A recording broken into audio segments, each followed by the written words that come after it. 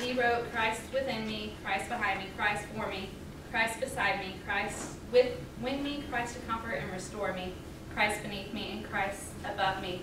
In his Confessio, which was a book he wrote right before he died, and that detailed his life to what we know of. It was about 64 paragraphs, and that's where we get at the benediction. When you go to church, it says, may God walk above you to comfort you, God may walk beside you to keep you from straying, and then it goes to God be all around you. We got that from his work. He was never canonized by a pope, because when you become a saint after you die, you go through this like revision process of your life of, oh, this person did this, they acted in this way, and usually that process begins 5 years after you died. However, back in his time, there was no review process. There was just a church that would say, oh, this person lived a good life, so therefore they'll become a saint. But now you have to be, the Pope, like you go through the bishops, your review process, then you go through the cardinals, and then if you get far enough, all the way to the Pope, like Mother Teresa eventually became Saint Teresa. And however, he's still considered a saint today because of acclamation, and acclamation is where people just say, oh, he did live a saintly life, so therefore we'll still call him a saint, even though he never is technically a saint. The canonization process did not start till the 12th century, and he was in the 1st century, so it took a long time to get that process going.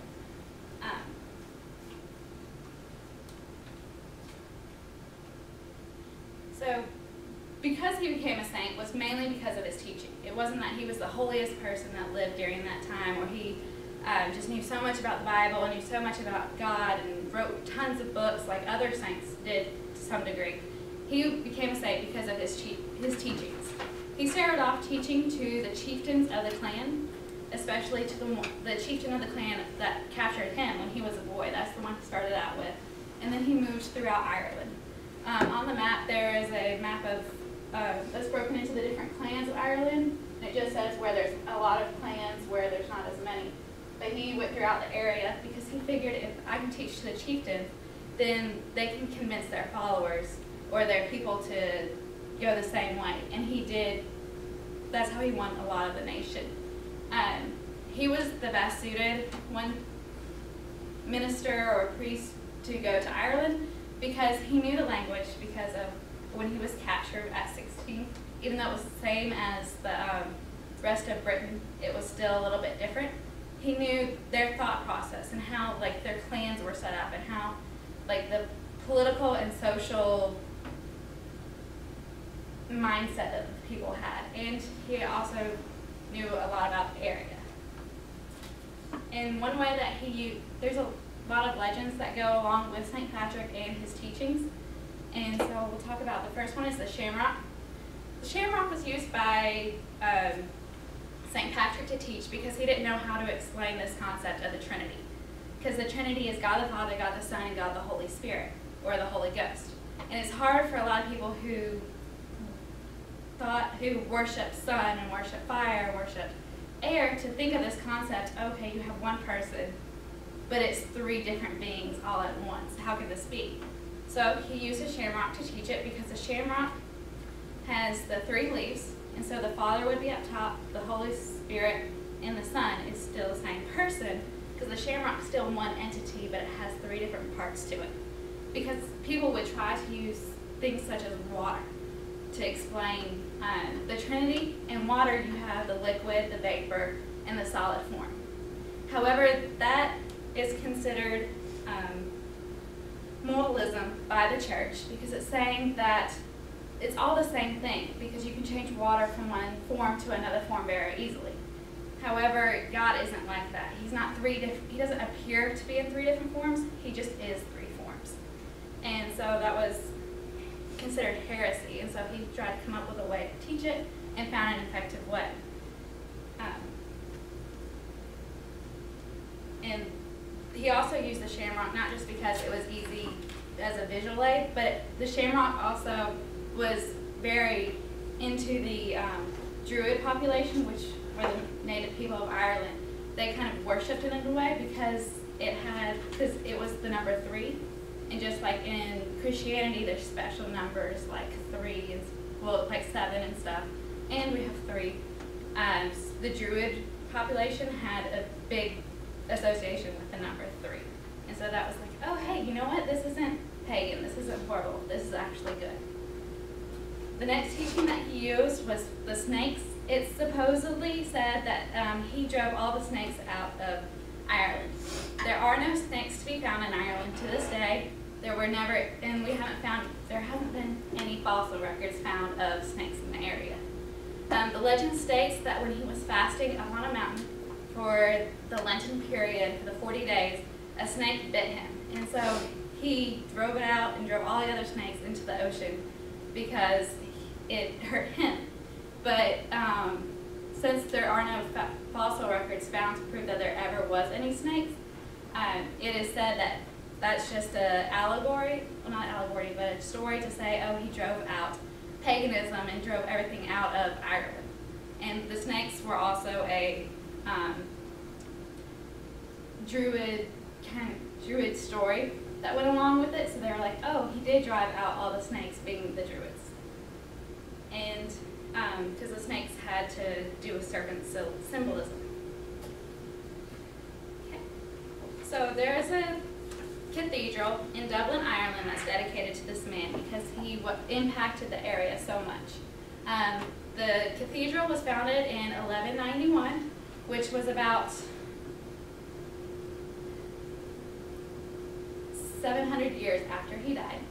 It's built in the Gothic style, and it's of the Roman Catholic Church, which is now the Church of Ireland, and it's the largest cathedral in the nation. It was built near a holy well that they believe is where St. Patrick used to baptize people, because he said in his Confessio, in this town, there are these rocks, and one of them was a well, and so they found 4 rocks next to where they built this church, and the other ones had body parts in it, so it would be a grave. And this 4th one has what it looked like used to be a spring down at the bottom because it's this very deep hole.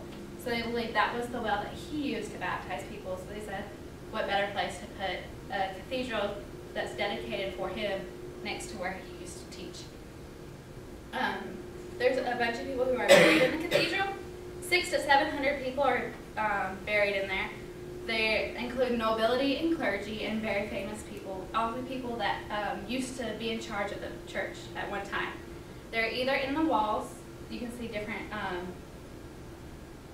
little boxes that have them in them, or on the floors. There's a bunch of people buried in there. Some famous people that are buried in there is Jonathan Swift, who everyone's read him for English 101, and his companion Stella. And so Jonathan Swift used to be in charge of the church. He used to be one of the archbishops of there. So that's why he's buried there. St. Patrick's Cathedral has a school inside of it and a choir. The school is known as St. Patrick's Grammar School, and it's a secondary education. It used to just be for boys, and then now they've started opening up a little sector of it to girls, but there's not many girls there. And then from that school, boys are offered to go to the choir school, where they practice.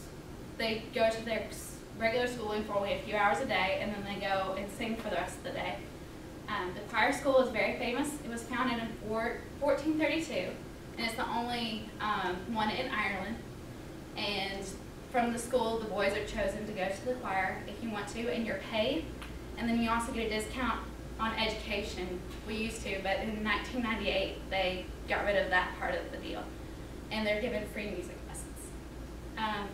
Girls were started to be admitted to the choir in 2000, but however, they're still unpaid, and the boys still get payment for their services. And an interesting fact about the choir was that it was the first choir to sing Handel's Messiah on April 13, 1742.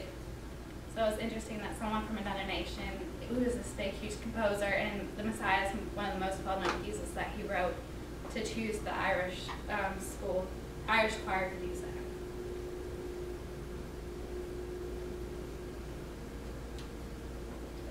And I have a picture of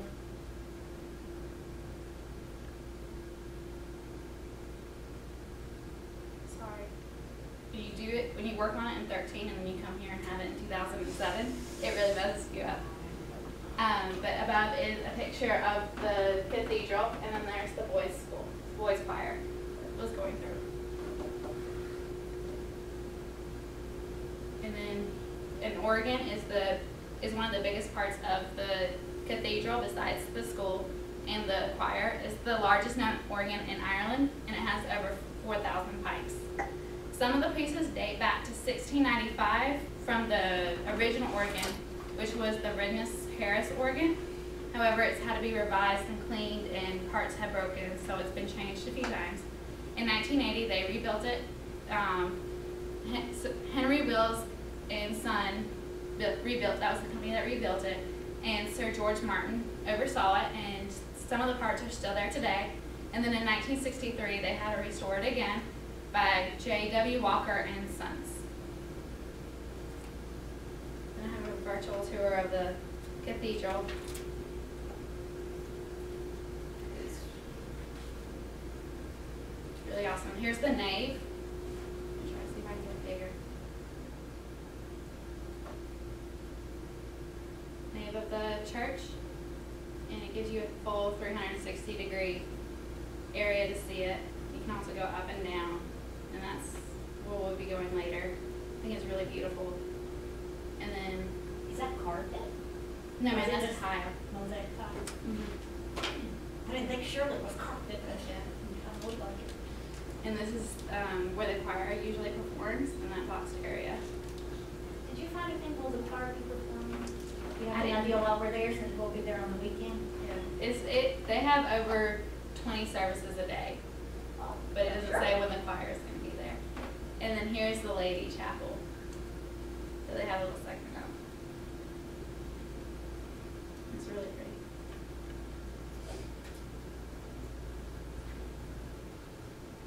So the tradition of St. Patrick's Day is when everyone decides to be Irish. Everyone decides to celebrate this man who changed the nation.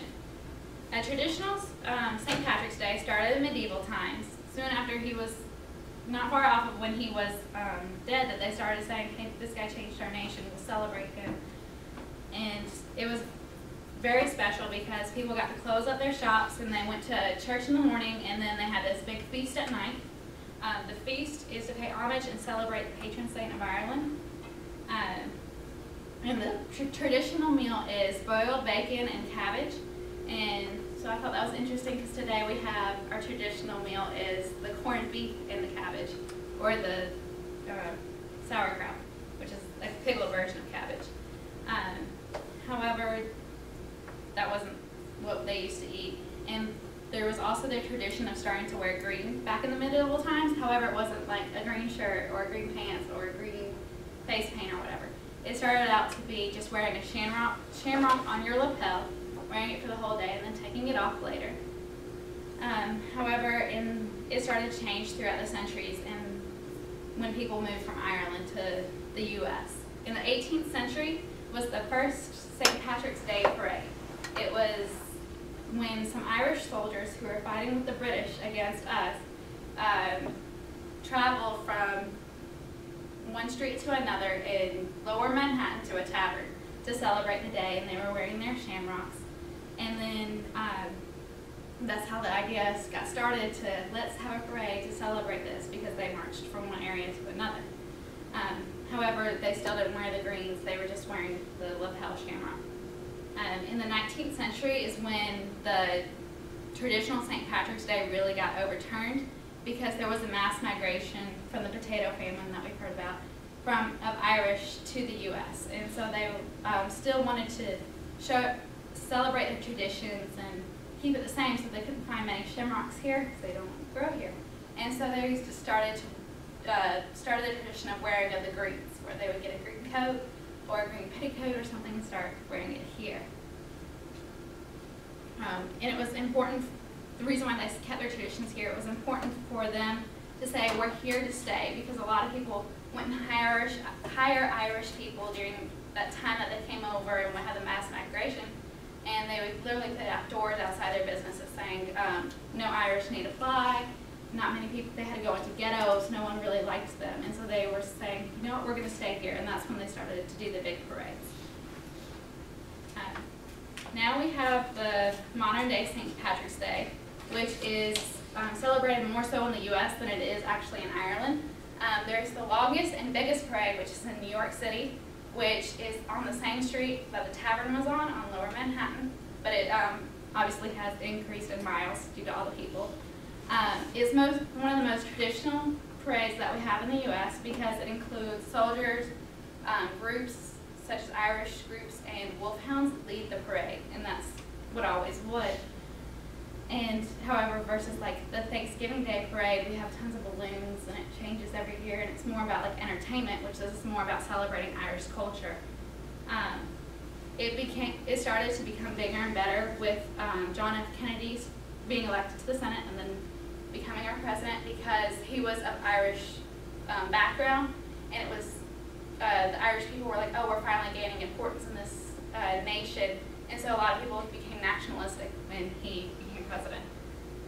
There's also a parade in Ireland, which is, they have as kind of a separate one, which is more modern, like our times, and they have a more traditional type of, you close up shop, you go to church in the morning, you feast at night.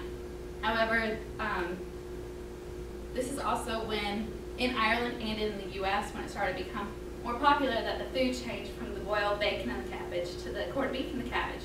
Because the corned beef is a very inexpensive meat, piece of meat that you cook, that you let sit in this like beer, it's not beer, but it's a type of alcohol, and it brines for a while. And then you can cook it. And so it was more expensive to buy bacon here than it was to buy corned beef. And so they were like, oh, we'll just get corn and the cabbage, because they also had the mindset of if someone can smell the meat, then you'll be charged more taxes, which is how it was in Ireland. And when you cook cabbage, it has a really awful smell. So they kept that to not have to pay taxes. But you're not based on taxes now. You can buy meat or not. That's it.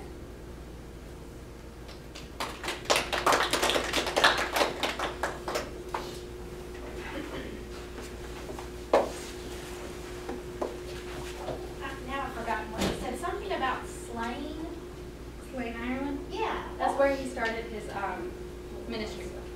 One of the items on our optional list is Slane Castle, and I haven't been able to find anything about it, but when you said Slane, I wondered if it had some connection to that.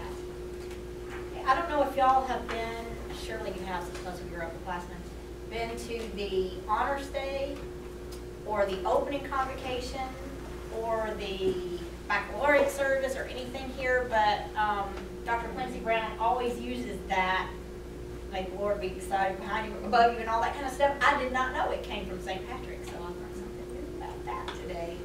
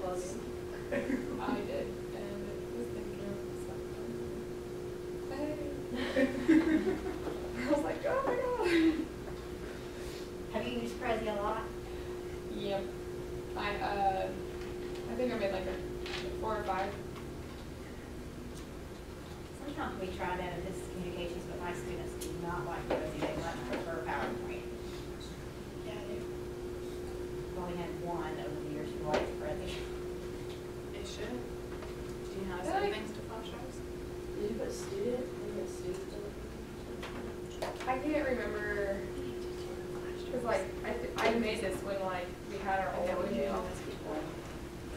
It always takes me a couple minutes to remember my password, so just hanging in permanent. So I don't like Rosie that, and you would not have any of that. I'm always going to say because I make it harder. Yeah. I think it looks good. It does. I just have trouble with it. I think it's all what you get used to. Yeah, it is. It definitely is. because we did a lot of our biology presentations in Prezi this past year, just because, or not this past year, the year before last, because QB was just trying it out to see if this worked better, because the maths and the, like, we were having trouble making it all work. So she was like, well, this is going to be the same for everybody. You get a file, same as. All right. Well, hello. I'm Olivia. And I want to talk about Trinity College and the Book of Kells. And like a couple people have noted on the Trinity College in a few of their presentations already.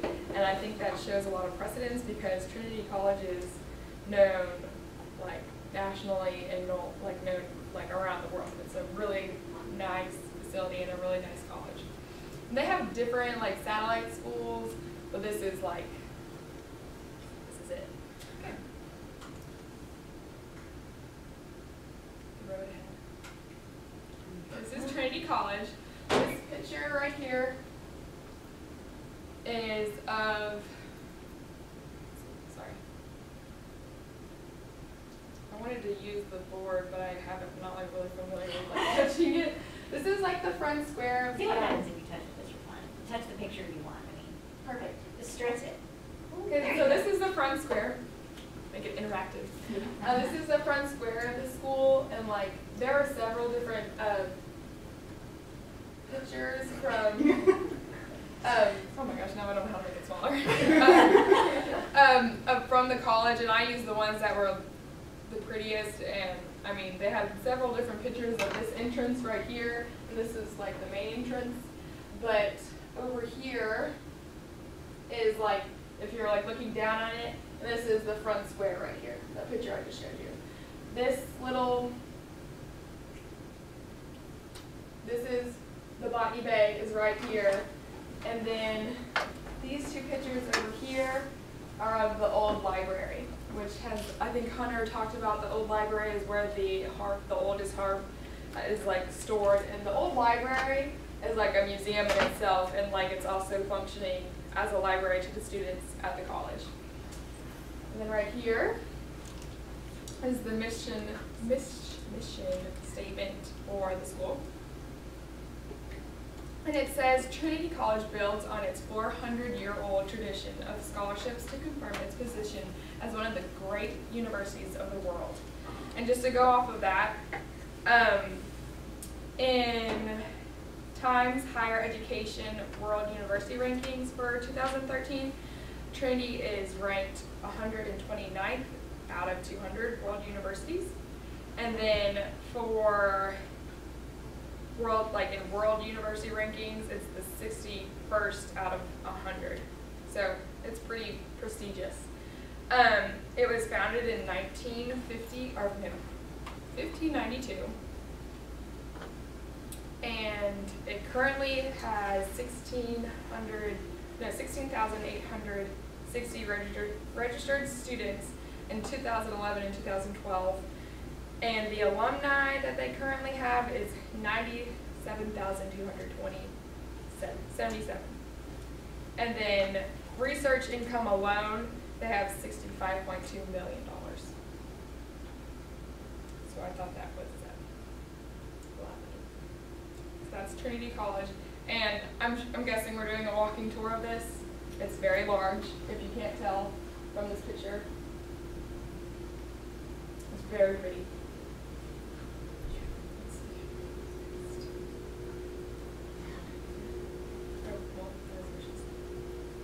Okay, these are, I didn't like, they had a tab like on their website because I wanted to do something that interests me, like, because we're going to walk around and we're going to hear all the history about it, we're going to hear all like the interesting facts about it, but I wanted to know about like what you do on campus, like what we would find interesting on campus. Like our first week that we have every year, they have like a similar thing, which is this Freshers Week. And I saw like several pictures, and they get a little more cray-cray than we do, but because I couldn't put some of the pictures on there, but like they have, let's see if we can zoom in, and see they're like right by the Botany Bay, right here. Ooh, that's so blurry. But like they all have booths, like all their clubs are like represented like at booths, like Fair on the Hill, like what we would have. And then they have like at night they have like all these skits and like things that they like perform for the new students that are enrolled. And then they don't have like Greek life, and like they don't have, I think, like some of the clubs we do, but they, the two clubs that I wanted to talk about were the Central Society, Society Committee, and the DUCA, which stands for, it doesn't say what the DU stands for, but Central Athletic Club. And the Central Society Committee, they oversee a lot of the other committees and other societies on campus. So they're the head honcho, and they're responsible for student organizations in Trinity College. So I think they would be in comparison to here, yeah, SGA, pretty much, yes, good, thank you. Their athletic club ranges from, it has 50 sports clubs. And let me see, I pulled up on here, oh man, I didn't pull up the right one. They have, the sports range from badminton to windsurfing. They have taekwondo, they have rowing, they have hurling, they have the Gaelic football, they have everything. And ultimate frisbee, anything you can get involved, they have it. And I thought that was really, equestrian. I think this picture, see, there's Gaelic football. And this, I wanted to say it was handball. They have, we played in middle school, handball. It was a big deal.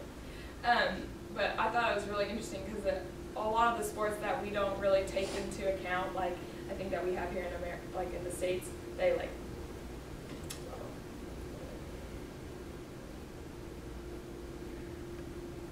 Okay, this is the old library, and I looked up a few facts about this, which was really interesting.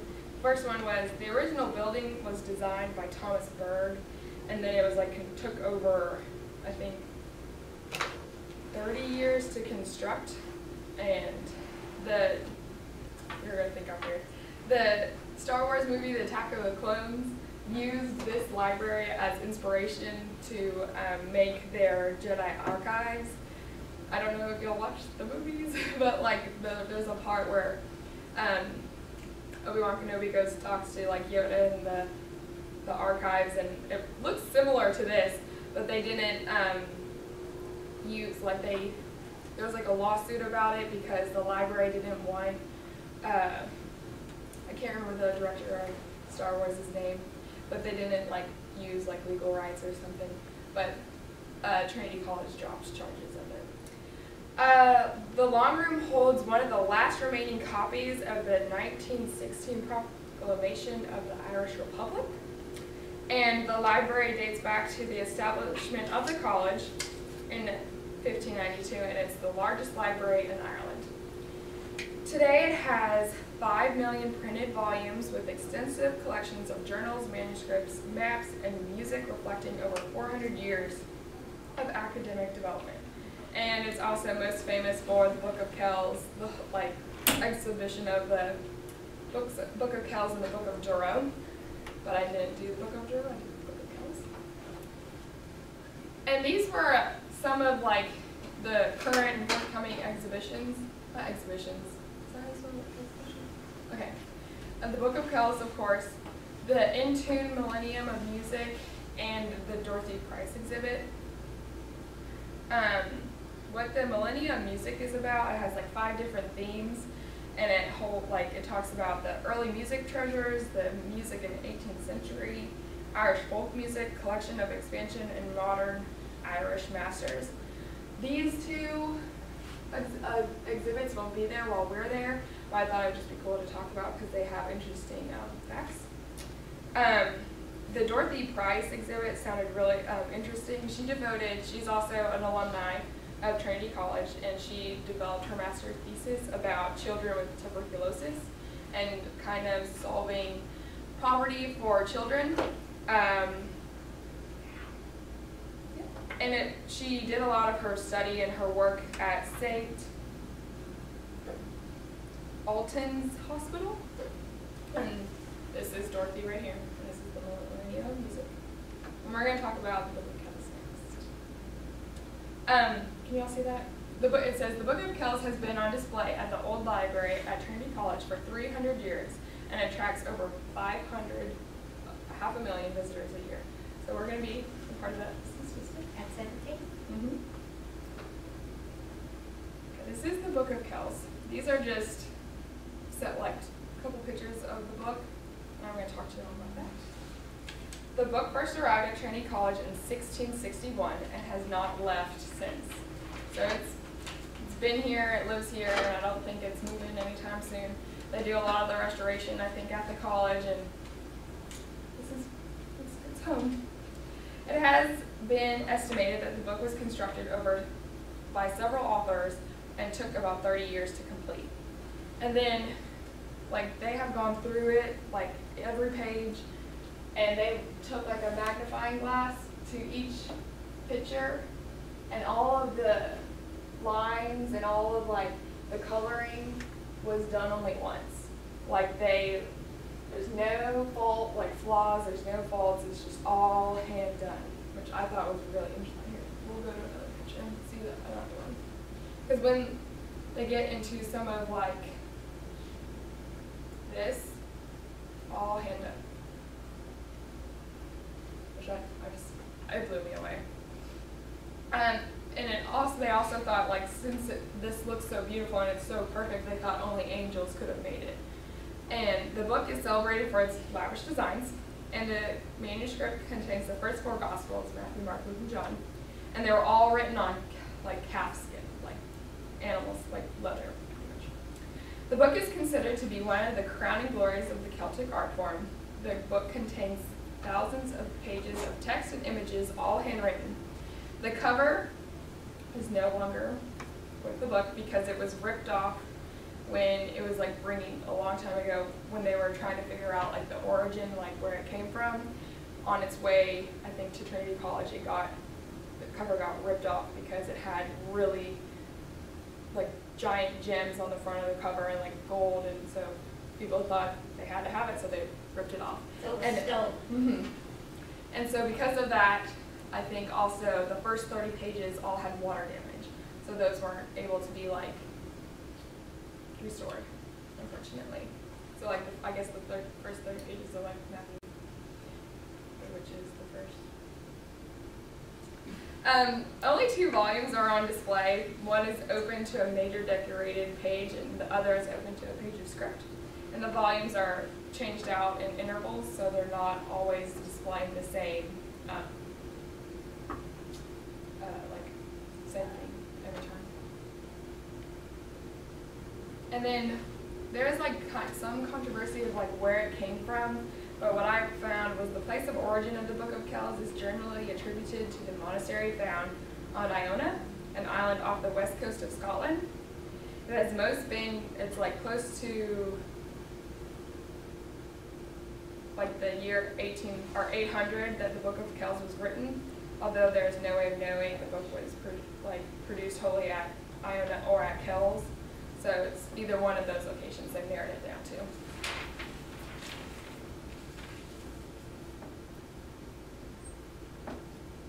And that's it. Oh wait, hold on, sorry, I pulled this up for a reason. I tried working at this, like, over the break on, like, trying to get the virtual tour to work, and, like, see, a lot of the times it doesn't work. And it's saying QuickTime Clarity permission to run. Well, we'll just click on, like, the different pictures to see that. See, I try to make it work and it doesn't work. So, like, over here are all the pictures of, like, all the different places that I'm sure we'll walk to and see. I'm sorry, I thought it would work. But let's see if we can find.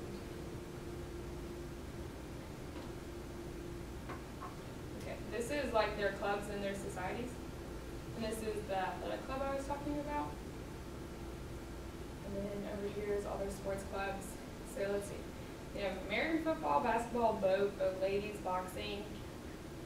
I don't know what that is. Cricket, crochet, cycling, fencing, kayaking, karate, judo, hurling, triathlon, volleyball, sub-aqua,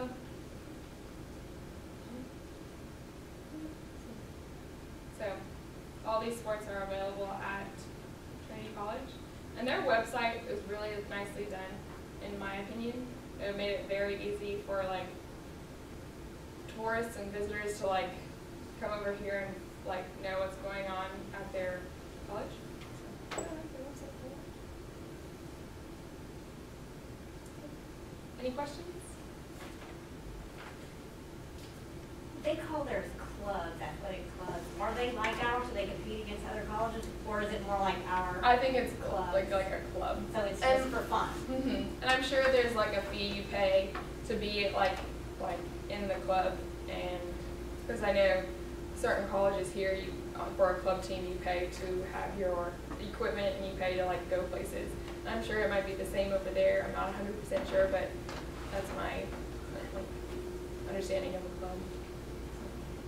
I've noticed in my reading, and y'all who kind of look at sports, chime in if I have this incorrect, but my understanding is there aren't any professional teams in either country that it's all pride of play, like you represent your town or something, and nobody gets paid. It's just like the pride of being a part of the team and things like that. And it's very, very popular. I mean, sports are popular, but it's not like ours where you have professional people that are paid and that's what they do. It's not like that. That's what I've read anyway. Let me try this.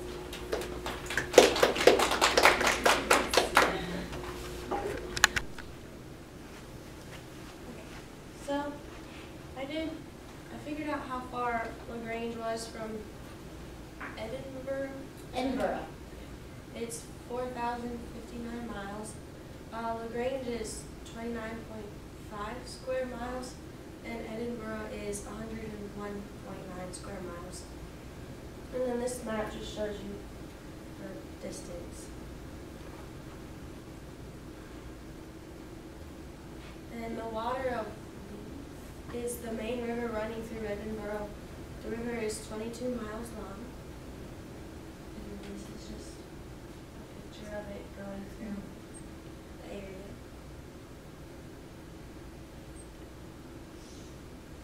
Edinburgh is the capital of Scotland. It's the second largest city in Scotland.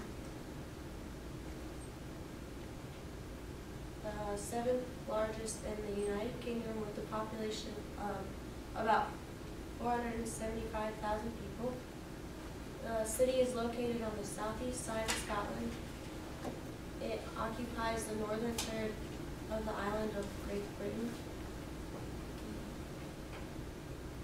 The elevation of Edinburgh is 135 feet above sea level. And then it said like how Rome is built on a couple hills. It said that Edinburgh is built on 7 hills.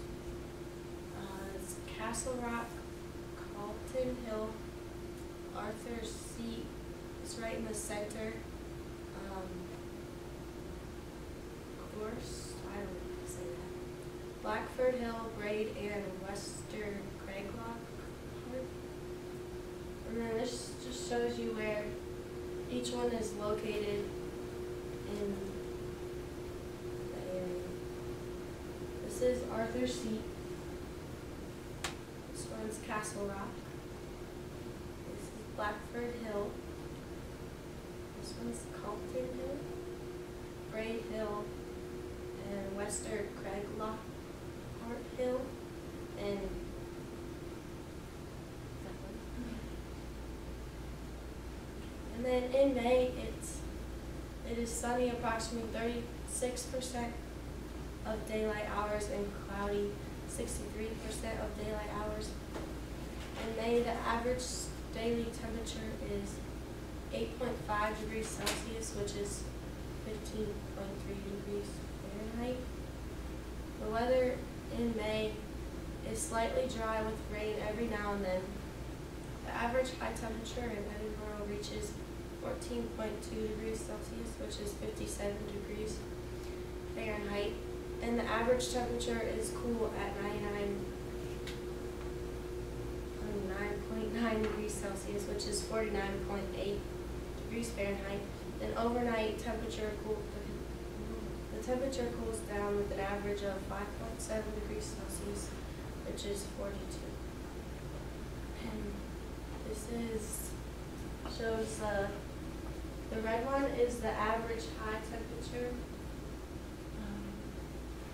I guess it's the dark purple shows the average temperature. The blue is the average low temperature. The yellow one is the average sunlight hours during the day. The orange dotted line, I don't know what that one is. The magenta one is hours of daylight.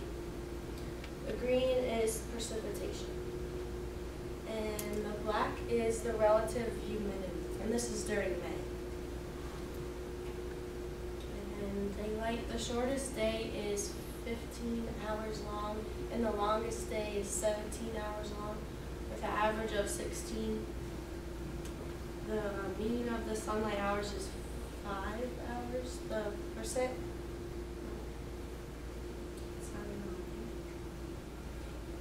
and this shows the average number of daylight hours per month, and this is where the will be theirs. And then the amount of rainfall. Edinburgh has a marine west coast climate that is mild with no dry season and warm summers. The average precipitation is 26.3 inches per year and 55.7 millimeters per month. The wettest weather is in September and the driest weather is in April. The average rainfall in May is 2 inches. The most rainy days in May is 14 or 45%. And then this is the average snowfall. December and January are the coldest months of the year. The average temperature is only 45 degrees Fahrenheit during the day, and at night temperatures can drop to about 34 degrees. Average days of flying snow is 50. Most likely month for snow to fall is in January, but most likely to fall in spans of the month is November.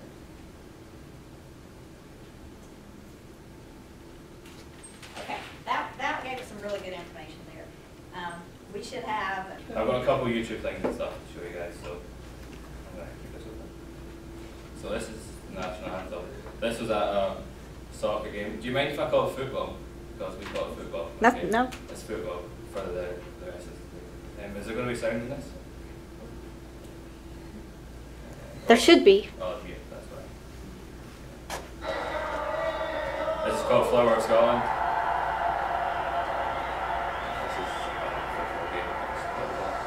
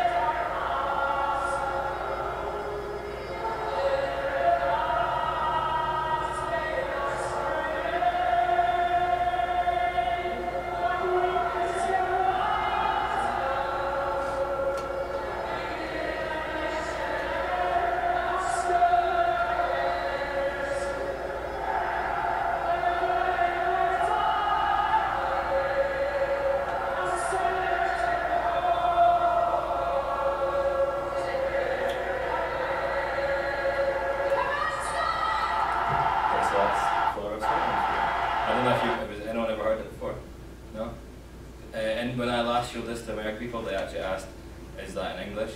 So did you all understand any of the words at all? No? Okay, I get that very well. I might as well just get the lyrics up for you then, so I guess it would make sense. And this is like the English translation, and then this is like the old Scottish writing of it, and then this is the Gaelic. So I'll let you quickly read over that so you can have a little idea of it. It was pretty much written, I think it was written about the Battle of Bannockburn. Has anyone seen Braveheart? Yeah. It was like, for the example of the lyrics, and stood against them, proud of his army, and sent them homeward to think again. That was pretty much loosely based, what Braveheart was based on, the Battle of Bannockburn, and so it's pretty much about dislike If you towards think about it, England. it's kind of like our national anthem as far as talking about the battles that freed us and stuff. So We're a very to some extent. patriotic country, in a different way from the Americans, but we are very patriotic. Okay, back to the presentation.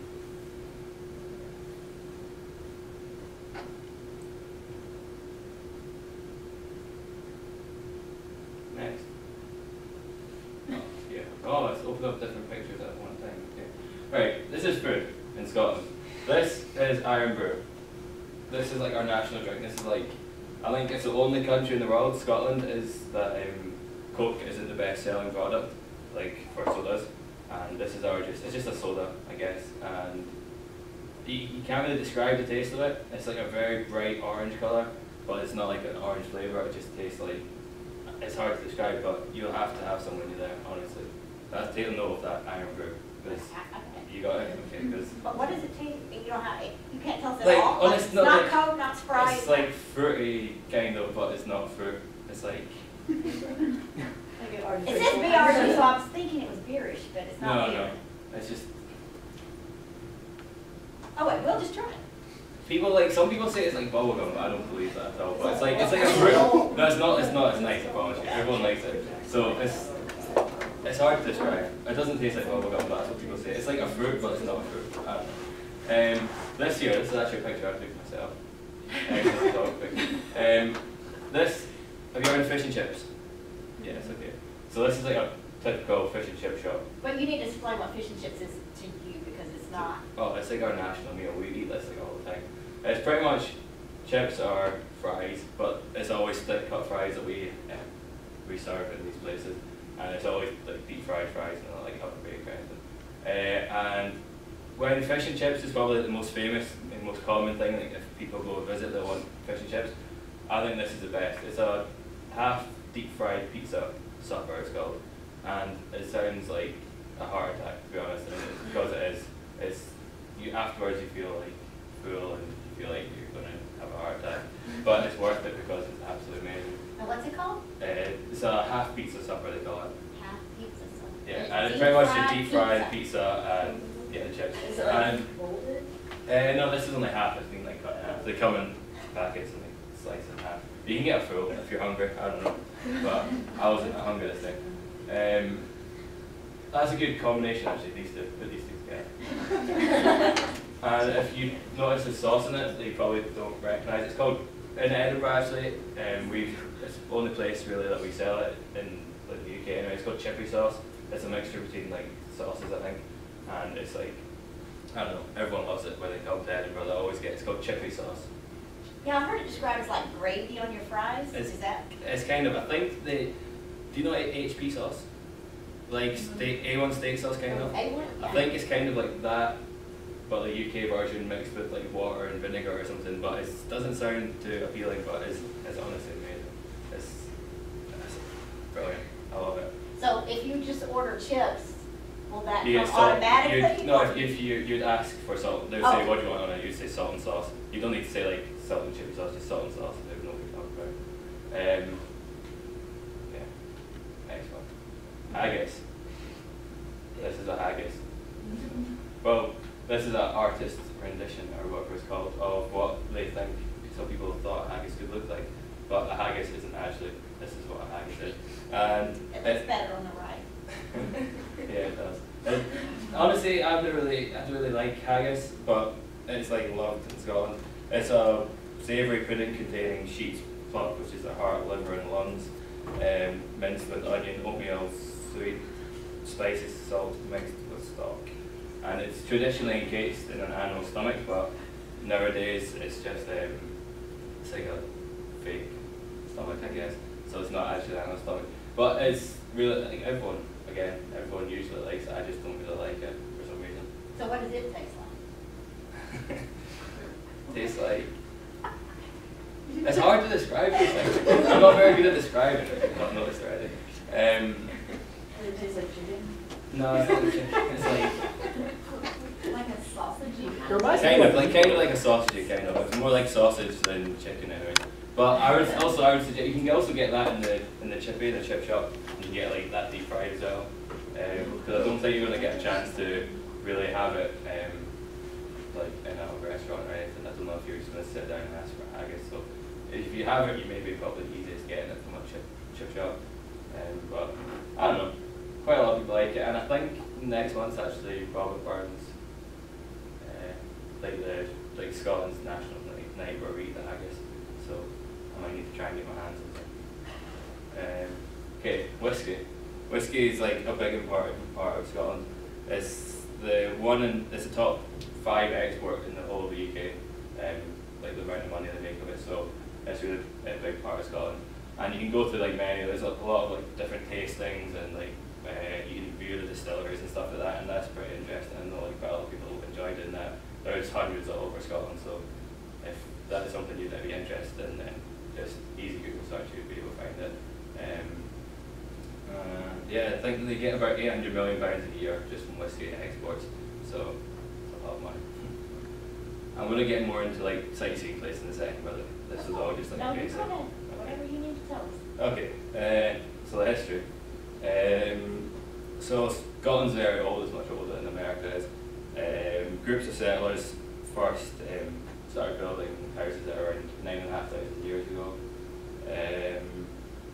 First villages around 6,000 years ago, and then Scotland as we know it started in the year 843, so long time ago. We gained independence from England in 1314, and that's what this is, a drawing of the Battle of Bannockburn, which happened. And I've actually not got that on the slide. There's places you can go, but it's actually pretty easy to get to, pretty close to where this battle happened. It's in a place called Stirling, which is around 30 miles away from Edinburgh, I think it is. And that's pretty cool because you can actually go to like the battlefield, and you can go to Stirling Castle, and there's a museum and stuff like that. And in the Battle of Bannockburn, which is what Braveheart was based on, around 5,000 to 10,000 Scottish people defeated. Around 14,000 to 25,000 was an estimate English people, so we did well, and it was a famous battle. Excellent. Okay, religion in Scotland. So Scotland, we're pretty much mostly it's mostly Protestant from the Church of Scotland, nearly like 50% I think it is, and then also parts like Roman Catholic, and the rest of it is just other denominations. And you don't really need to know all this, so I don't want to keep this in. Sports, we like football. This is two of like the biggest games in Scotland, and it always gets very aggressive. And I don't know if there'll be any games that will be on in May when you're there, but if there is, then it may be an idea to see one, because it's totally different like, atmosphere in the games than it is in America. So I don't know if you'd be interested. Yes, we are, but we've already looked, we don't think there's Yeah, any games going on. Okay then. But, Well, there may we be. did want to know, we were just having a discussion before you got here. From my reading, it looks like there are no professional teams there, that it's like community or village teams. As in like. Yeah, like no paid athletes? Oh no, there is. There are? Yeah, yeah. Like for example, this game here, it's like the second biggest derby. Do you know the word derby? Like rivalry match in like the world of football. So it's like the second best and the best, like biggest one and stuff. So they get like 70,000 people in their game or something. So, and then this one's like one of the biggest in Britain as well. That's my team there. And there's not as many fans of that, but they're all, the top two leagues are all professional leagues and stuff. So. But there may be a rugby game on. And Scotland is pretty big in rugby as well. Probably around, I think we're about 10th best in the world right now. We're not as good as we used to be, but still, we're pretty good. And there's often summer tests that are on, so there could be summer games on. And the national team stadium is in within my city, so and it's in Edinburgh, so it could be an easy thing to go to. And it's usually not very expensive, and you get to, for all your ladies, you get to watch big, strong men fight each other. So, okay, other sports. Do we have that on our list? To watch big strong men fight each other? I think so. On our list. We'll try. Okay. Other sports, we don't play like American football really. We've started, but it's never, there's nothing like you get paid for it. So we pretty much have like the random sports that not many people care about, like tennis is Andy Murray and Colin Montgomery, the golfer, Eva Muirhead. Curling. I think we were the champions of curling. We're one of the best. Us in Canada, I think, is two of the best teams. Gary Anderson, the darts player, so a really good sport. That's why Scottish people like it, because you get to drink whilst you play it. So, Chris Hoy is I think the best UK Olympian ever. What's his sport? Cycling. He's like short distance cycling, like sprint cycling and stuff. He's won a lot of things. Stephen Hendry, he was world champion in snooker. Snooker? Yeah. You know, Is snooker. that the same pool? It's kind of cool, but like say like snooker table. Say a pool table's this big. The snooker table would be like this big. It's huge. Oh. It's like much bigger and wider, and it's like there's red balls. You have to put a red ball, and then you put a coloured ball, and you just see how high you can get your score. Pretty much. It's different, but it's much harder and stuff. And this is an interesting one. I thought this was funny when I found this out. We were actually the world champions at elephant polo. So no elephants in Scotland, so I don't know how that happened, but that was fun to find out. That was in 2006. I don't know if we've been champions since then, but I just tell people why because it's very funny to say that. Okay, now this is getting on to more places to go visit. Quite a few of these will actually be in Edinburgh, because that's obviously the one I know most about. And I'm not like citing anything, so don't tell anyone. But this website, Real Edinburgh, it's a Facebook page, and they've got a lot of good photos of Edinburgh. So I could, pretty much show you like all the photos. But I'm not going to waste my time, but so much time. But if you just go on their Facebook page, Real Edinburgh, you'll see a lot of nice pictures of Edinburgh. Where is this? Okay, this is on Cotton Hill. This is in the city centre, like behind where this photo was taken. Like if you're standing with the photographers, if you turn around, you'd see like the whole city of Edinburgh. And there's a couple different monuments on this hill. This one is called what's this one called? The National Monument, and it was built in 1826. Well, it started getting built in 1826 and it was finished in 1829. But it was actually left unfinished because of lack of funds. So if you see at the back here, there's no pillars around the back because we didn't have enough money. And like I think anyone else in the world would have went and finished it a few years later, and we kind of thought about it on numerous occasions, but we just left it. I don't know if that's laziness or if it's because we think it's cool, I don't know, but it's actually nicknamed Scotland's disgrace and Edinburgh's disgrace because of we couldn't finish it. But I think we sort of have taken that on and thought it was a funny thing. So that's a very cool place to go. And with that as well, you get to see a good sight of the whole of Edinburgh, very much so. It's a nice place to go. This is a picture facing the other way, and this is another monument. It's the Dougal Stewart monument. He's not very famous. He's a philosopher who died in the 1700s or 1800s, I think it was early. This was built in 1831. It's just a monument, and again, that's a view that you'd see if you were on Cotton Hill. This is really beautiful, I think, with the castle there in the background. Okay. This is Edinburgh Castle. Okay, it's been here since the 12th century, and you can't really see it, but there's another picture in a second, so that's fine. Okay, and it was pretty much built as like a fortress, so anyone tried to attack us, we could just shoot them off the hill, and, or whatever they used back in the day. But it was really good strongholds and stuff for all the battles we had in the past, and now it's like it's a very nice place to go and visit, and there's a lot of like events that get held at like the Fringe in the summer, which is like a military show. It's always there. And again, you get a good view. I've got a YouTube video here actually of the view from Edinburgh Castle, and it's really nice. What else? If you're in Edinburgh at 1 o'clock, there's the thing called the 1 o'clock gun, which is pretty much a big cannon, and they fire it off every day at 1 o'clock. And that's like weird if you don't know what's going on, and like if you don't know about it and you're walking through the city of Edinburgh at the time, you just hear a big bang and you're just like, no. But it's just, it's like it's not real Edinburgh, it's just like and this is a video, it's actually another famous Scottish guy called Danny McCaskill, and he's a cyclist, like a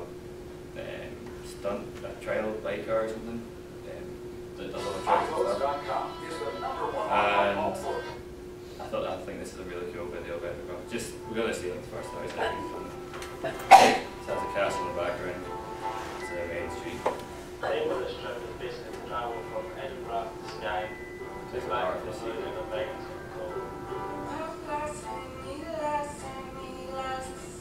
That's inside the castle, and that's a gun now. I think it's crazy how he got the chance to actually cycle around Edinburgh Castle, because it's like a really historic monument, and he's just cycling around it, and then he's doing this. You see in a second. And then you can see in the background, that's the city of Edinburgh there in the background. So that's a view you'll see when you get to the top of Edinburgh Castle.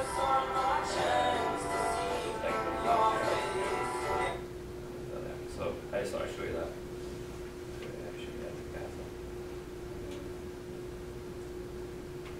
Well, just don't know what that red cross is, I don't know why that's there. Well, just ignore that.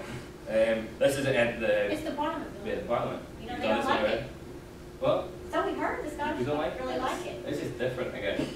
Like, I'm guessing I guess you've seen the British Parliament, like the big golden building down in London, and theirs is like all fancy, and ours is just, I don't know, it's just sort of kind of what the Scottish people are like. We're just more laid back about everything and stuff. So yeah, it was designed by a Spanish guy called Enric Morales. He actually died at the age of 45 before it was opened in 2004, so I never even got to see it being fully built. And in the background there is a place called Arthur's Seat, which we'll talk about in a second. This is the Hollywood Palace. This is around the corner from the Parliament, and this is the Queen's house, which is in Scotland, like the monarchy's house. So I think in the summer they're quite often there, so you might actually be there at the same time as the Queen is just in here. I don't think you can go into it, but you can just walk around and take pictures and stuff. And that's just around the corner from the Parliament, so it's easy to go to. And then there's another place, this is Arthur's Seat, and not in this picture, but in this picture you can see Hollywood Palace, and then down here is the Parliament. But it's just about another big hill. Edinburgh is built on pretty much, I think it's 8 hills, and so there's quite a lot of hills in Edinburgh just randomly pop out of nowhere.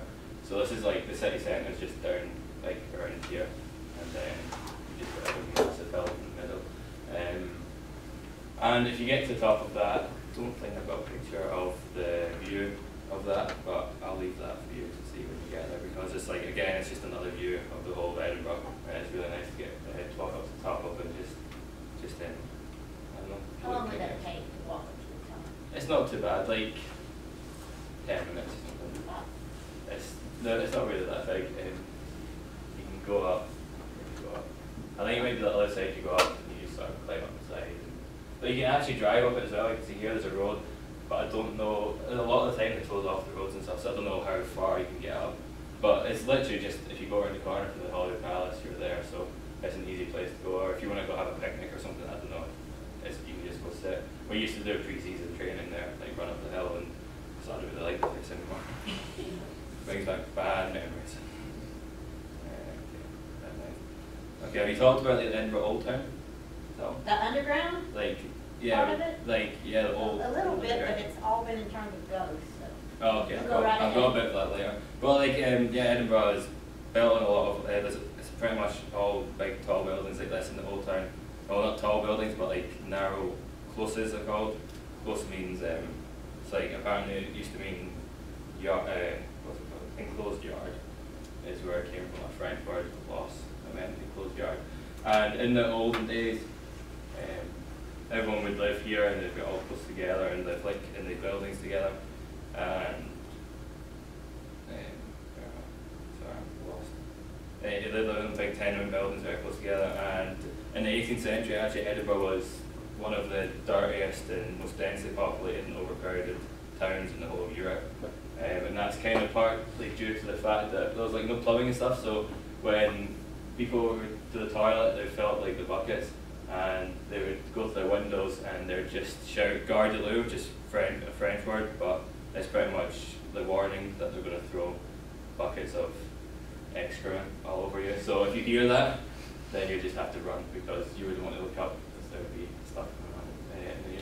And yeah, it was pretty bad living conditions back then, but it's better now. It's a nice town. So you talked about the vaults before. Well, just a little bit. Just a little bit? Okay. So they were completed in 1788. They're there to house taverns, cobblers and other tradesmen. And sometimes they're also storage place for like illicit material, illicit things that happen. For example, like the bodies of Burke and Hare, they think that they went there to like find their victims and also like kept them there and stuff like that. Have you talked about Burke and Hare? The Burke and Hare? Somebody did. The murderers, serial murderers. Okay. So yeah, a lot of people left. All the people who had their business in their life because of such bad conditions and stuff. And then Edinburgh's old, like their poorest people who moved in there, like not legally, but it kind of became like the slums in Edinburgh back in like the 1800s. And it was only discovered actually that in 1985 that they had people living in there when they found things like toys and medicine and bottles and plates and stuff in there. I've got another picture actually. And I've actually been in these things, and they are really like creepy, but I would say you have to go visit them because I don't know, it's just totally different. In daylight? At night time, always at night. No. Yes. Well, you have to go. Okay, this is another thing I'm going to talk about in a second. But the ghost tours, they're a must. They're really scary. But like the ghost people, like they're really funny. Like the tour guides are actually really funny. So they'll like tell you little spooky jokes and stuff, and then they'll be like they'll tell jokes, and yeah, it's really good fun. And they always start at night time, so you can't go during the day. So you have to face your fears.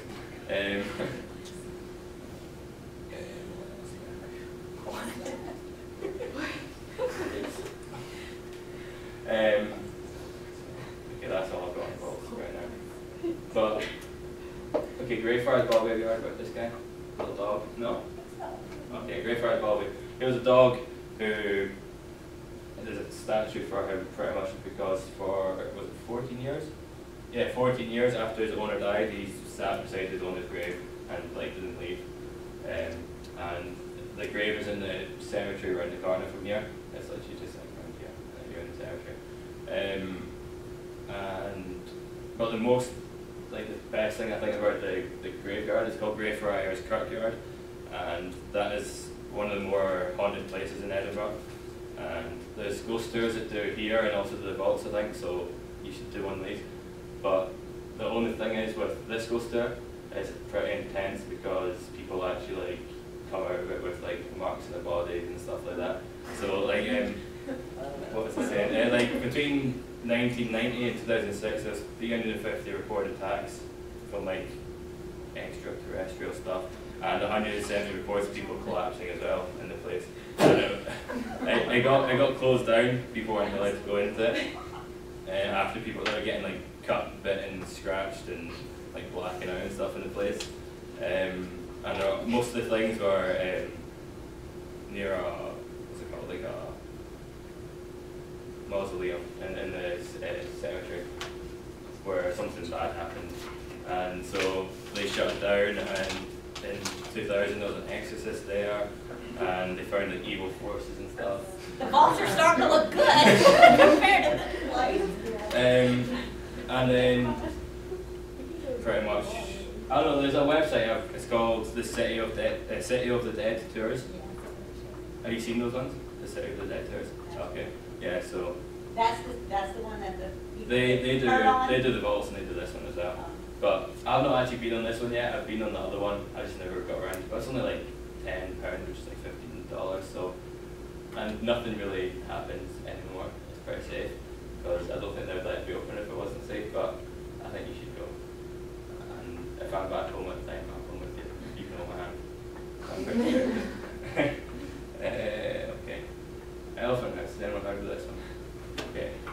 Do you like Harry Potter? Anyone? Yeah? You look like you've heard of this one. No, just like the elephants. Oh. Okay, so the writer of Harry Potter, test who's the writer of Harry Potter. Hands up. Hands up. Okay. We're gonna ask him the question again. I was asking the author of. The author. She got it right, so well done. You get it. Okay. Not for me, looks like having. So this is the Elfin House. This is what actually she wrote Harry Potter. So it's like the birth. It's called the birthplace of Harry Potter. So if you want to go, this is in the city centre, and this thing here says birthplace of Harry Potter, and she sat there and very much wrote, I think, most of the first book there.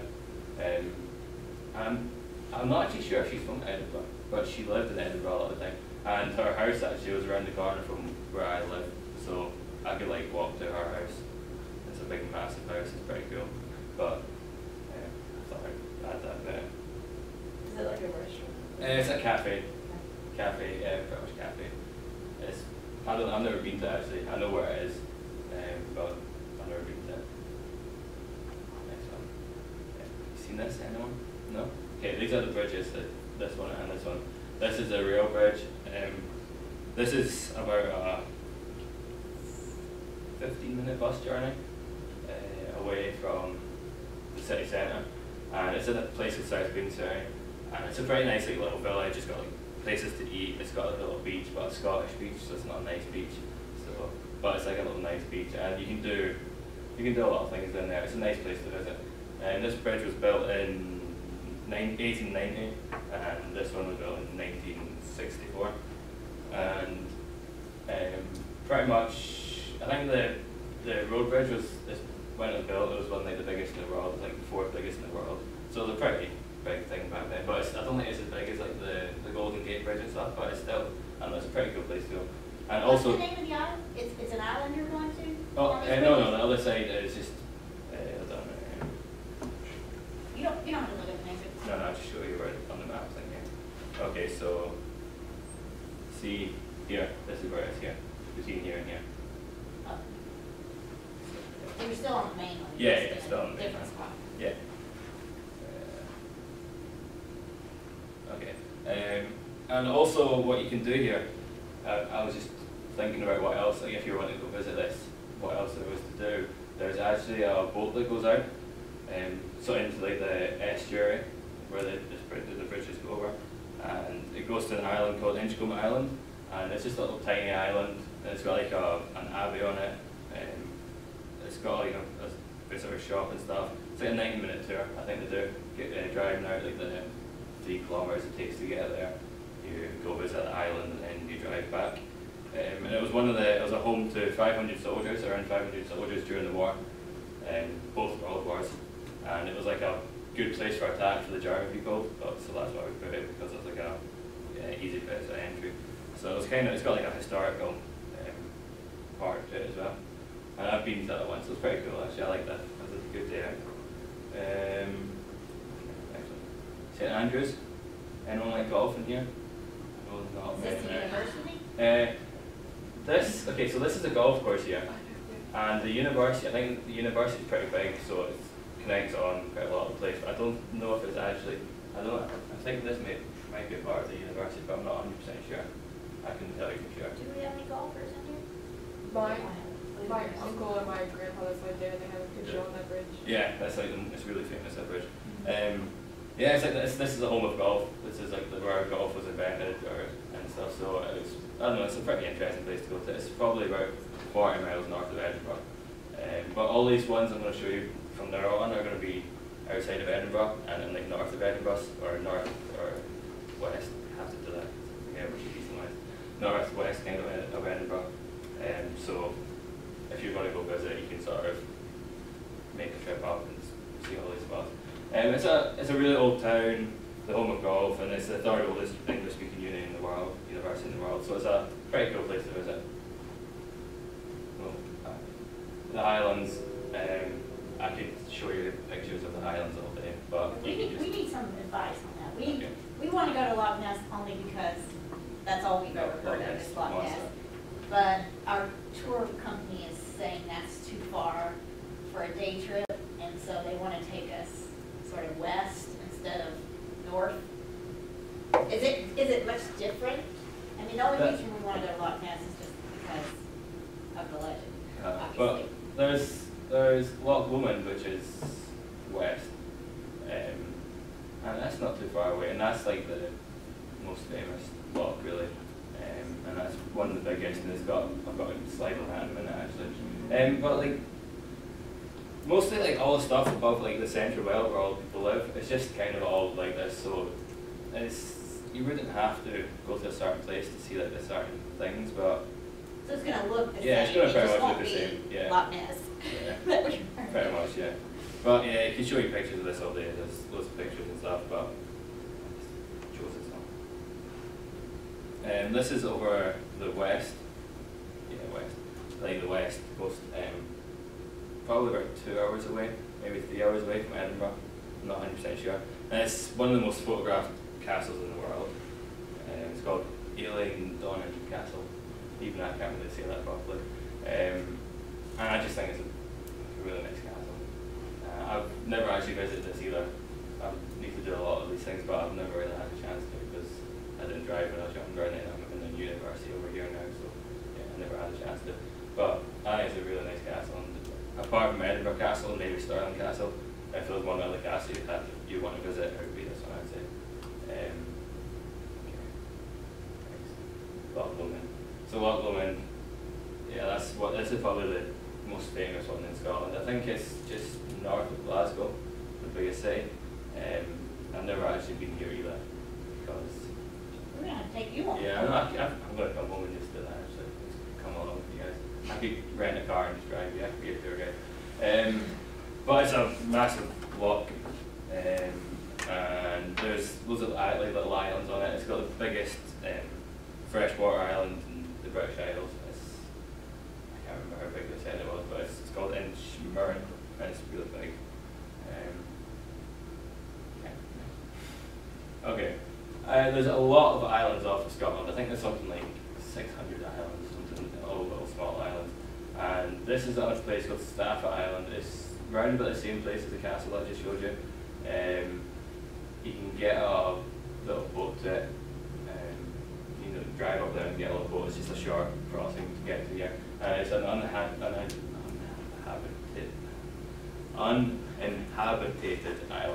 No one lives there. And it's just, I think, like a lot of the islands they're going to be kind of like the same thing, just a little small island with stuff to do on them and stuff.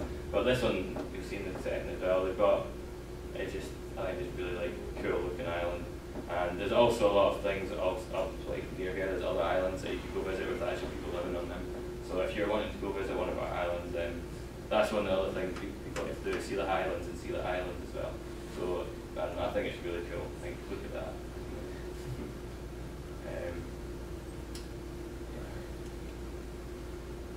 The Highland Games. Have you heard about the Highland Games yet? They actually, I think they start in May and they go to September, so you might actually get a chance to see them.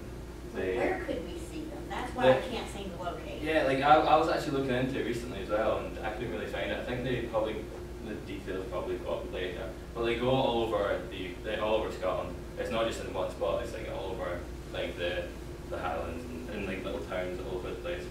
And I've actually got a video. I don't know if you've watched a video of the caber toss, which is this one on the left.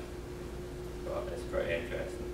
I don't know why we thought this would be a good sport or anything, but we did, and we made this sport. And before anyone asks, I've not got a kill. I'm actually not. Would you ever see one, like on the street, someone walking in a kilt nowadays?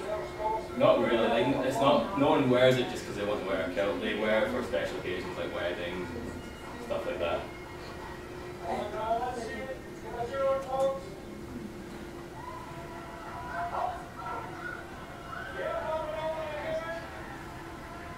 That's caber tossing. So like it's pretty good. Like, it gets quite a lot of people to watch it and stuff, and they want to wear kilts and Scottish music, and I think it's pretty cool. I've never had a chance to go to one of these either, but it's pretty cool. Okay. The electric ray. Have you heard about this? No? Okay. It's not a YouTube video. It's a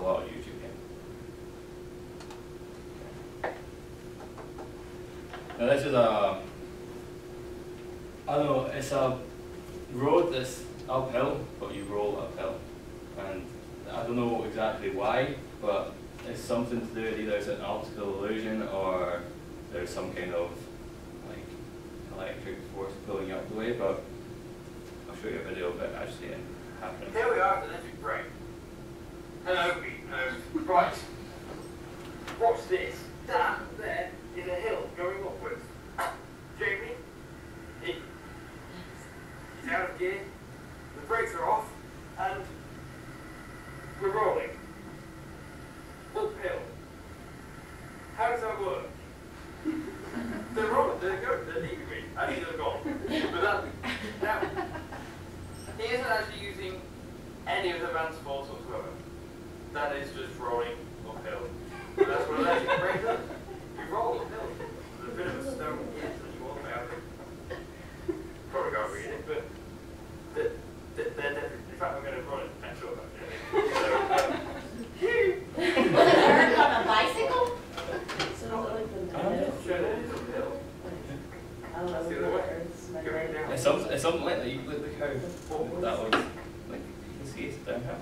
Apparently, it's got a gradient of like 1% or something, and you go uphill. I don't know how it works. I think there's some scientific explanation towards it, but I just prefer to think that it's magical. So. But yeah, where is that? That's also over the west coast. So like, a lot of these things I've just showed you are over the west coast. I think that's a really cool thing to visit. There's other videos, but don't have to.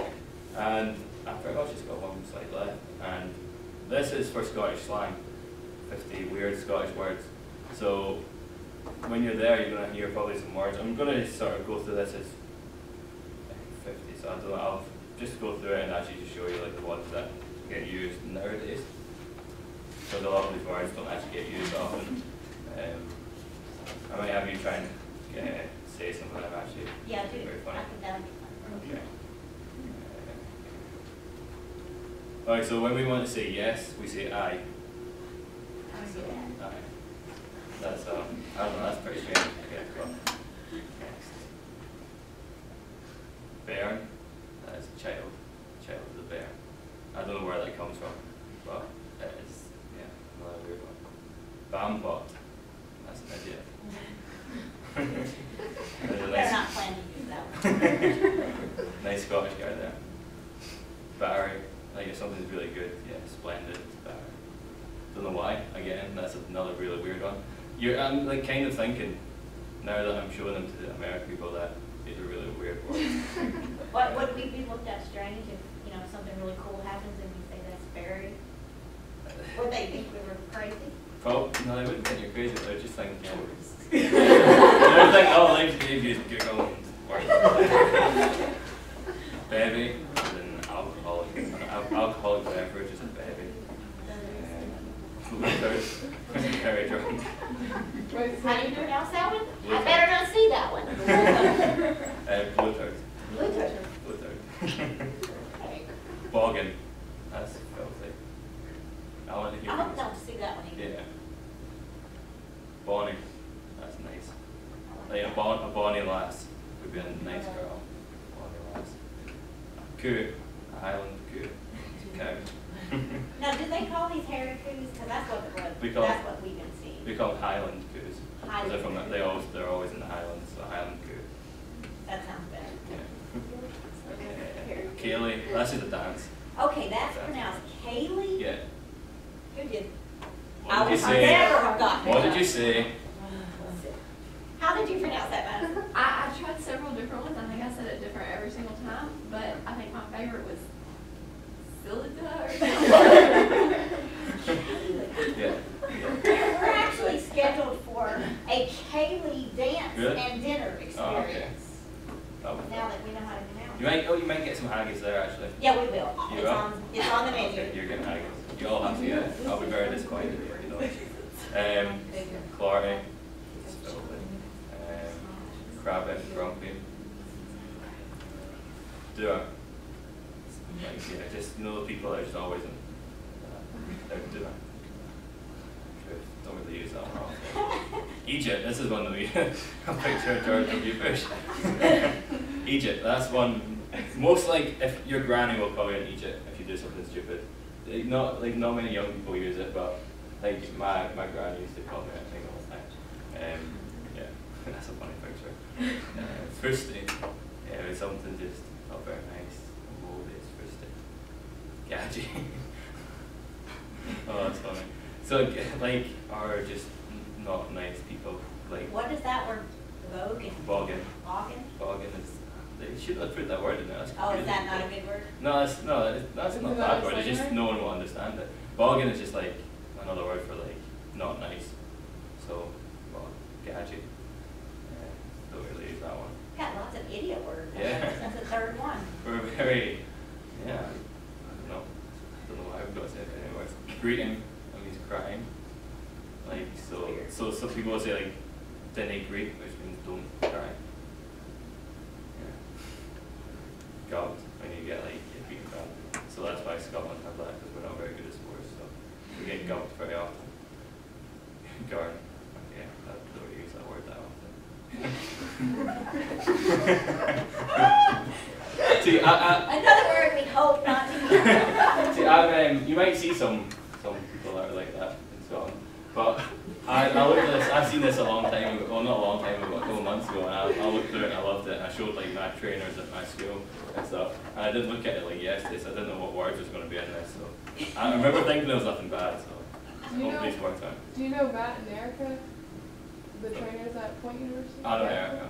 You Yeah, know I don't like Matt. Oh wait, no. Oh, they're at No, Piedmont. they don't go there. No. Never mind. I think there used to be someone there. Okay, no, we don't use that. Okay, another one for drunk. So we're all drunk idiots apparently. Hammered. That's one we use quite often. Havering is like talking a lot. But that's not really used that often. Poaching. It's like busy. That's on New Year's.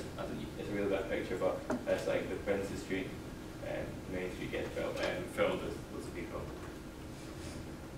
Okay. Oh, okay. Okay, this isn't a very good word either. Ken. This is a good one. Ken means no. Like, yeah, do you ken? Means do you know? Or if you don't know, then it would be dinna ken. And again, that's just like aye. It's just I don't know, easier for us to say, I guess, than do you know? I just say do you ken. So no one uses this. Man cake, no one gets used often. Messages. So if you want to go get groceries when you're there, you have to get stuff from your hotel. Messages? Go get messages. We might need that. Minion. That's one that gets used often. It's disgusting. Minion. I like that one. That's my favourite one so far. Numpty is another one for idiot. Why do we have so many for I idiot? don't know. Oh, like it's just like oh, yeah. It's like that's like if you say like instead of saying oh it's okay, you say oh it's okay. So you probably hear that one. What is that? All kind of food mean? Well, I don't know what that means, but all kind of new means like hurry up. All kind of new is like hurry up. Yeah. But I don't know what all kind of food. I don't know why that's there. He looks like he's had an accident. Plus your mouth. So if someone tells you to shut your pus, then you'll probably be talking too much.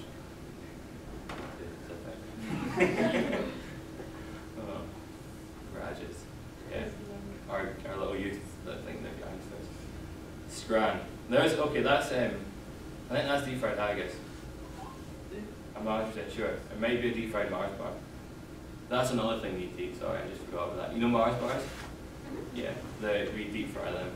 You know, so. Deep fried candy bars. Yeah. Y'all deep fry everything. Yeah, pretty much. It's easier that way. That's why we're all fat. Sugar, wobbly. Never use that word. Never use that word.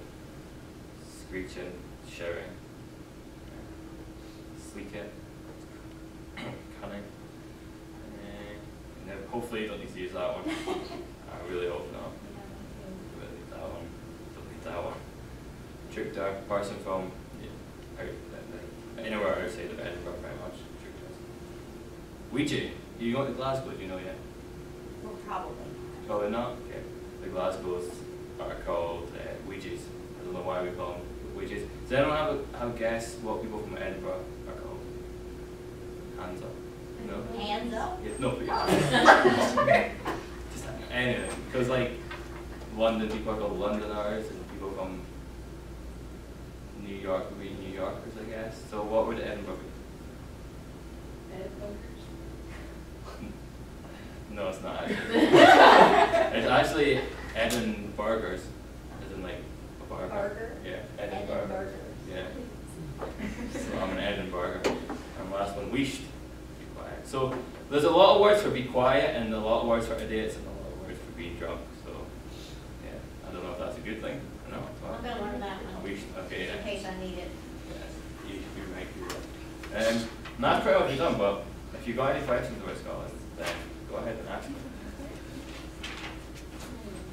What kind of restaurants do you have any that are similar over here? Yeah, we eat like fast food quite a lot of the time, like KFC and stuff. We've got like Italian restaurants, Chinese restaurants. I love Indian food, which you really get here, like curries and stuff like that. Like I really like that. And I've never really seen it in this country since I've been here. But that's another thing that would be very good to eat. Get like yourself a curry. There's a lot of curry houses and stuff, so it's easy to find a place.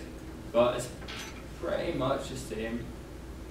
Yeah, pretty much the same. Our breakfasts are much more savoury than sweet. You know how here you have pancakes with syrup on them and stuff?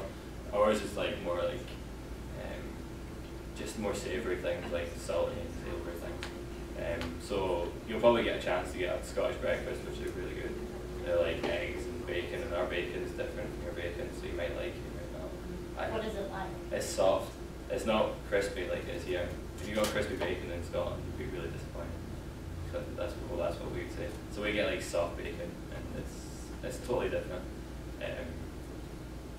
What else? Yeah, breakfast.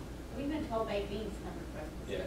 Yeah? Yeah. You also get black pudding, which is, have you heard of black pudding? Yeah, yeah. I've never really ate that because I didn't like it, but it's apparently pretty good again. But I just, yeah, another thing I'm kind of scared of. But apart from that, no, there's not really any like traditional Scottish food, so it's pretty much just all commercialised and foreign food. When you were talking about like all the like the haunted places, have you heard of like a Banshee Labyrinth? Oh, okay, yeah. That's on the Royal Mile. I think I don't know if you've looked up the yeah, on the Royal Mile. And that's where, did you look into it at all? Very much, or? No, we just like heard stories about it and like. So that's, Have you been there? let me Google it, because there's a lot of pubs on the Royal Mile. It says it's the most haunted pub in Scotland.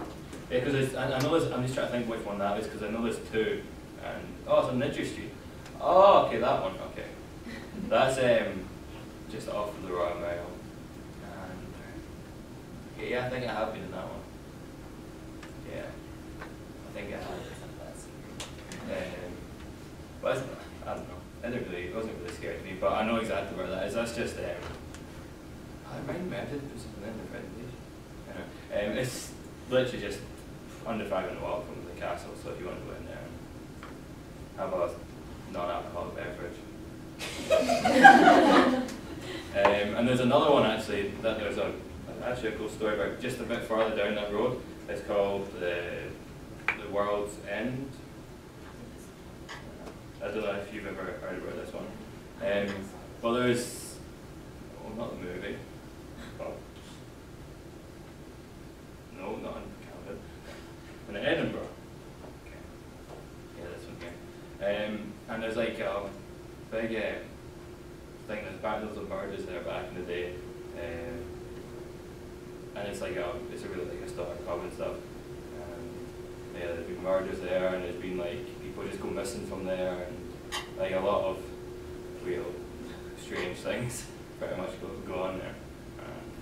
And that's another place you go look at, I guess.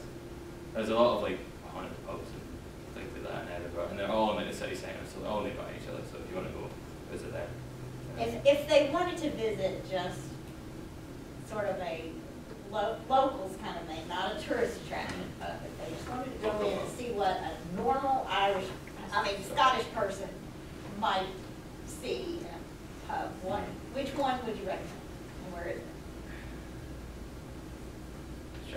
Or you can email me later if that puts you on the spot. Because there's, in Edinburgh there's a lot of pubs, and if you're in the city centre, it'll be full of a lot of tourists. But you So wouldn't get have, off the Royal Mile, first of all. yeah, that'd be a good start. And there's a, I'm trying to think about it best. You probably have to just go a little bit out of town. But the thing is with Edinburgh, it's not all built up like the likes of Atlanta is and stuff. It's all just small and like kind of close together and stuff. So literally a 5-minute drive and you'll be totally out of the city centre and you'll just be in the suburbs. So it's pretty good. And it's like, there's no like highways or anything, so you can walk it. Like I would walk home from town and stuff, and it's like a 30-45 minute walk. And that's me totally out of the city centre. And you would find pubs around that area. I probably have to tell you where to go because a few of them would be not very nice pubs and a bit rough and But we don't want to make that mistake. yeah, exactly. But I could probably just tell you which areas to go to. Well, what you could do, there's a place called the Meadows, and that's just the other side. Like you know how where the view from Edinburgh was, it was like looking this way, obviously from the castle. It's like the other side of that, and it's not far away really. But up there is where, if it's a sunny day, that's where people flock to take their tops off and sunbathe and eat and barbecue and like literally if you see the sun, then we're happy. We just go there and everyone goes there and has a drink and has a barbecue and sunbathes and kicks a ball about it and stuff like that. So I didn't think I was going to have to make that rule, but no topless sunbathing. I didn't know that was going to be necessary. You probably won't. There's not a good chance of getting something in Scotland, sorry. The first you get but may it actually might, but because it's not really summer. But our summers are really pretty rainy. Gonna click off this 'cause Other questions? While we're on the pub section, do you know much about the Innocent Gun factory? and it's in God. I don't know where that is, do you know? I know it says on the bottle that I have is. I know it's a Scottish. Edinburgh. Is it Edinburgh? Yeah, that's what it says. Because we had a lot of like breweries in Edinburgh, but quite a lot of them got knocked down, and I'm not sure which ones are still open. Dang it. Yeah, like I worked opposite one actually. Well, there's one. Edinburgh. Yeah, Based in there. Edinburgh. Where is it? Where is the actual? I'm just finding this out because I should probably know this to be honest. Where is that find one? Okay. Yeah, because there was a lot of breweries in Edinburgh. They all pretty much closed down. Apart from a couple. Actually, my football team is like right beside a brewery, and I actually think this might be it. But I want to know exactly what it is, so I can tell you if it's far away or not. Let's go ahead, brewery. Google slow me. Why is it not showing me anything?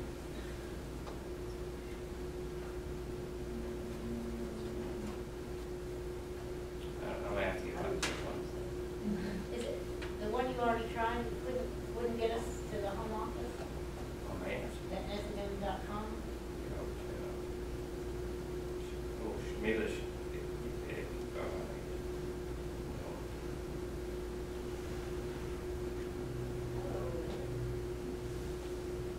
Because the breweries would be pretty cool to them.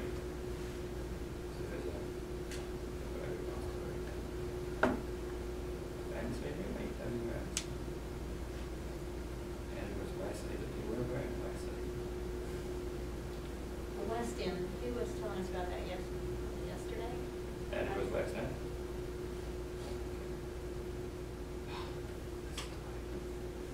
Shouldn't be so hard to find this.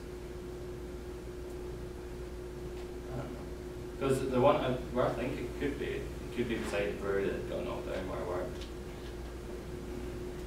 Well, Isn't West End the one of the 3 areas that we are not actually scheduled to be walking around? the West End of I mean, it Edinburgh. doesn't mean you can't go there. I know the other 2 that were definitely being all the time do now, but I don't know. You know, I just don't know. But we know sort of where it is now. do we? Okay. Other questions? Yeah, it's not. I don't think it's so far that you couldn't like go there and see it. We have a friend, Courtney Kitchens, that married a guy in Scotland, so I think she's kind of opened up some of the stuff for us. Okay. Do you do brewery tours? You don't turn it off for brewery tours. Oh, sorry. It's gonna be like the Google. Well, You they offer can it have in your pubs. picture made in front of it, but. Will they offer it in like pubs here? And it's a gun? Yeah. Yeah, they There's sell bottles. only one place, not even in the Grange, that I had to get it. Really? Yeah. I think I've seen it actually in West Point, but yeah, they sell it all over the place. I don't really like it. Do you like it? Yeah. Yeah. I just really like the hoppy beers, but the way that it's made is pretty interesting. So what would be like a good local drink to try at a pub? Yeah. Are they allowed to drink alcohol? Yes. Okay. So I wasn't In sure. moderation. Yeah, I wasn't In sure about that. moderation. Okay, this one. This is the best one here. And actually, you could maybe, their breweries are maybe probably a bit far out. I don't know if they do tours. It's near Glasgow, so you can probably, I'm going to go visit. But, what did I just do? Where is it? This one. From the can, it's not very good, but like a pint of it is what, like we drink pints. Try to get a nice picture of one. And this is like the most popular Scottish drink. And The most popular, is that? yeah. I thought you said the most powerful. I'm like, oh, we don't want that. So it's like this. That's what it looks like. And it's not expensive. It's like for a pint, which is 560 milliliters, it's like £3. It's not too bad. And it's just like a lager, like 4.5% alcohol, and it's really good. That's what everyone in Scotland drinks pretty much. So that's the best local thing probably that you'd want to drink. There's also like ciders. Don't know if anyone likes cider. Like we don't have any like non-alcoholic cider in Scotland. It's all like alcoholic, and you can get numerous ciders like Magners, but they're more Irish, so you'd probably be better waiting until you get that out for that. And there's not much other like national drinks. There's a thing called Buntfast, but I wouldn't suggest it. It's not very nice. It's strong wine, and you can see by the people who are drinking it that they probably wouldn't want to drink it. I would no, don't drink that. Just forget about that. Yeah. Do you know anything about the Scotch whiskey experience in Edinburgh? It's a place. Yeah, I've never been. Whatever. But I'm pretty sure that's like I think my friend's been to that a few times. He like really likes whiskey. So if you do like whiskey, then that'd be cool. I think you get like a lot, like to taste quite a lot of whiskey and stuff there. I'm not really worried about the taste. Yeah. I think we're supposed to see the process. See that? Yeah, that'd be How good. it's made. Yeah, I'm pretty sure. But it does have a taste in it. Yeah. Yes. Yeah, you would enjoy that. I think that'd be cool to go on for the time, right? Okay, keeping in mind that we have a very limited time in Scotland, and we're going to be based out of Edinburgh, what do you think is the one thing that we've got to do to experience the culture of Scotland? And if we're already doing it, I'll ask you for your second choice.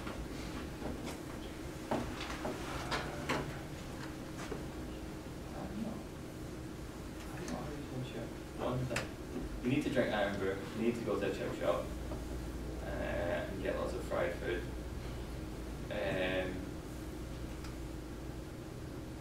If you could get to a sporting event would be good because we're very passionate about our sports. Usually, most of the time. So you're not thinking touristy, you're thinking proper like Scotland. Yeah, I was thinking more of like what Scotland's all about, where we can get a real flavor for the culture. Honestly, sit in a pub one night, just have a few drinks. And here, just listen to what's going on. Yeah, probably. I don't know. Hard question. Well, you can think about it. I'll ask. I've got a friend who went to Scotland for 6 months to study abroad. I'm going to ask them what they thought was their most Scottish thing they did that they like. And I'll come back to you about that. I'll leave them. Okay. Because it's hard to think from an outsider's point of view what you should do.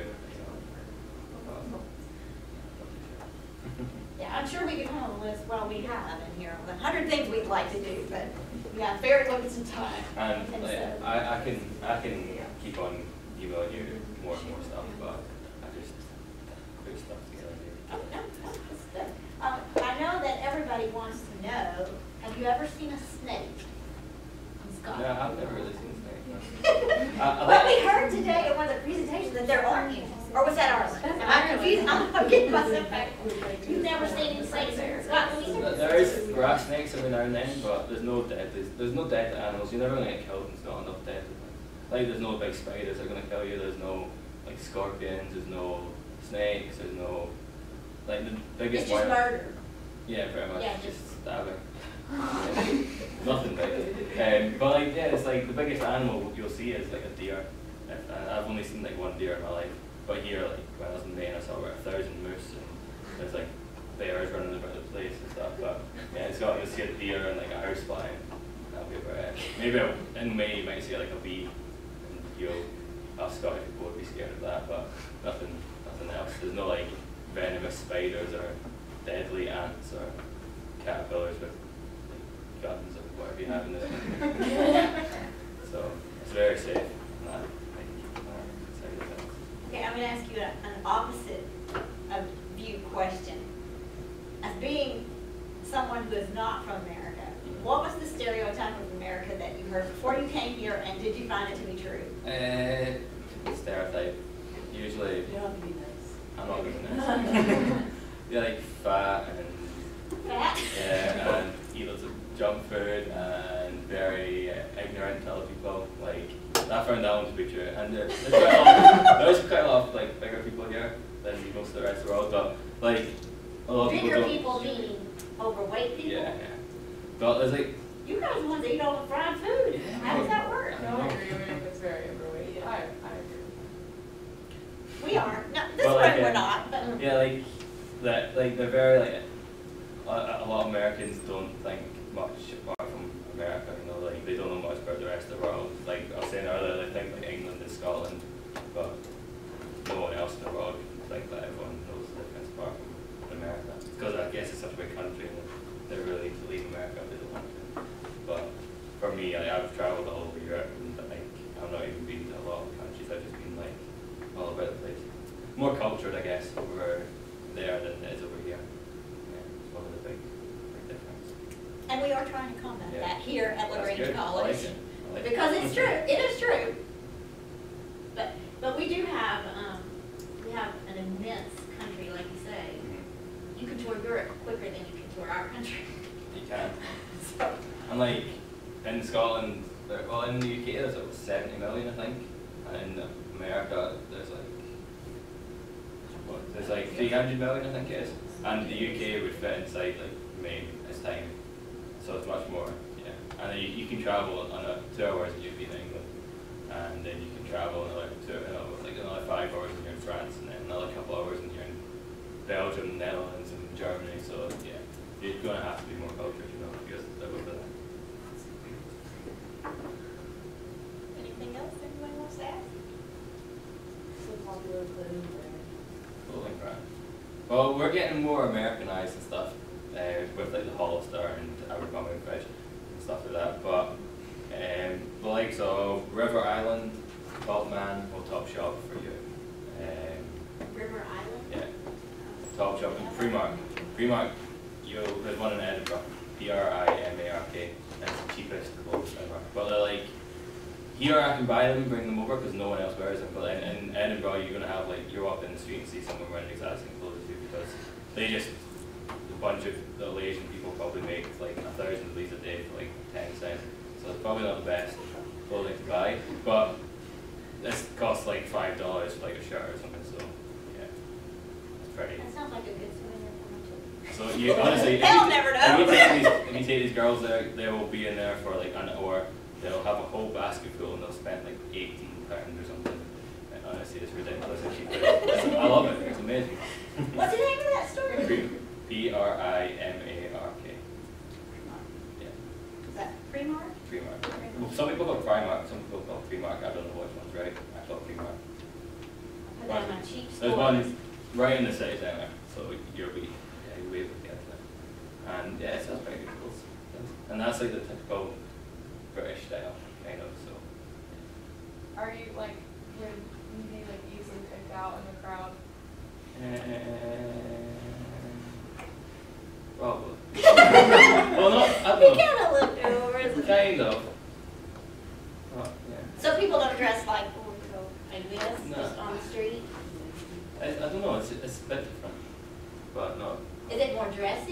I guess we were like, what we call tracksuits, like, I don't know, like, what we call it, sweatpants quite often, or we dress up.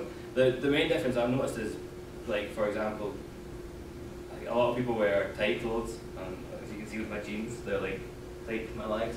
But in this country, everything's baggy and stuff. That's probably the main difference that I've noticed anyway. Does male and female? Yeah, and there's much. Because you're, Yeah, it's baggy clothes not. and much female, less. female, but- Much less like the likes of like the t-shirts with like the funny jokes on them that guys wear and stuff over here. Not really. No one really wears anything like that in the UK.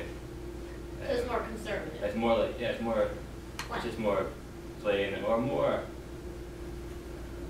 Just dressy, I guess. Yeah, more fancy. Just in everyday life. So going to a restaurant at night, we would be okay in jeans? Yeah. You could be. Yeah, we don't really care about dress. They're too drunk to notice. Yeah, exactly. Yeah. Anybody else? Thank you so much. This has been very, very educational.